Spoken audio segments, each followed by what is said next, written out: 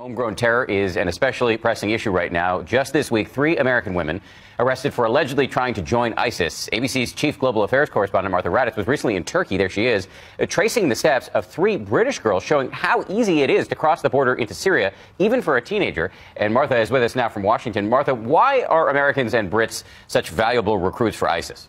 Dan, it's because they have those passports that allow them to travel far more easily. It does not raise as much suspicion. But also in the homegrown area, they know the culture. They know our vulnerabilities. They know targets. So this is a real concern for U.S. officials.